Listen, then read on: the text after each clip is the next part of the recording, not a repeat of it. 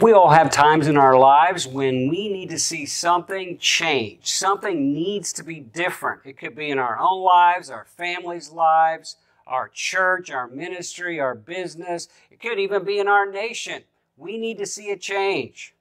Hi, I'm Dave Early, and I want to talk to you today about how you can change history through prayer. I don't know about you, but there have been times in my life when I wondered, does prayer really make a difference? I want to tell you, according to the Bible, according to experience, the answer is yes. You can change history through prayer.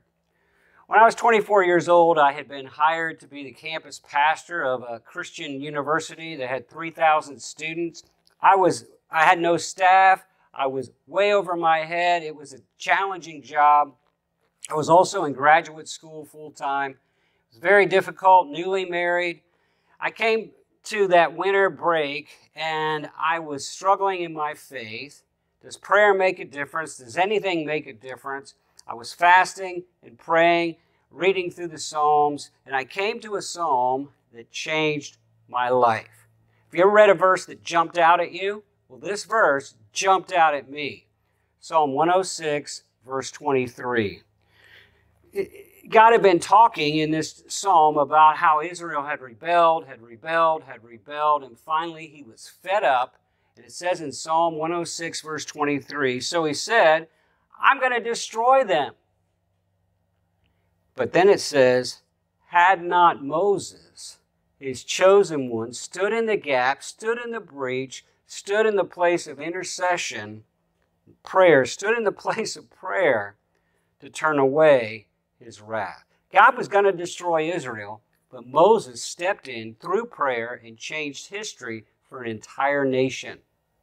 Prayer makes a difference. Well, the rest of the story is the student leaders came back a day early before the beginning of the semester, and we're going to start the semester with several days of spiritual emphasis. Well, it was to begin on a Sunday night. I went to pick the speaker up from the airport, and I could tell he wasn't spiritually ready to lead us through several days of spiritual emphasis.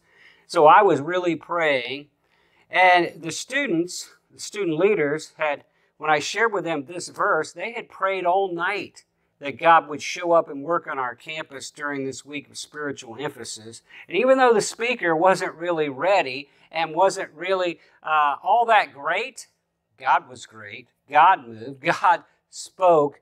The invitation that night lasted an hour and a half. God moved in a big way. Why? Because the students had prayed, and prayer changed history. So prayer changed history. When Moses prayed for Israel, Moses changed history through prayer. Do you know that Elijah also changed history through prayer? We read in the New Testament book of James that Elijah was a man just like us. Not special, a man just like us. It says in James 5:17, yet he prayed earnestly. He prayed earnestly, and what happened?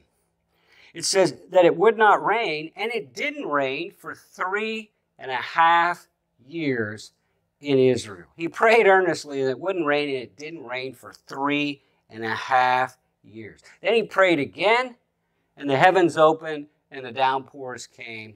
He changed the weather. He changed history. It got the attention of Israel, and he did it through prayer. Prayer changes history.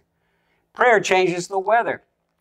When our church was going to have a big event on a Saturday in April, an Easter event, the weathermen have been predicting rain for our community all week long. It was supposed to have tons of rain, and it was going to wash out our event, so we couldn't have it.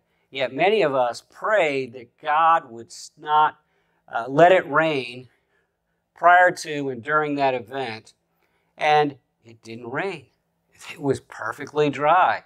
We had a great event. The weatherman actually said it's unexplainable, but there was a donut of dryness around our community, Grove City. There was a donut of dryness this weekend over Grove City.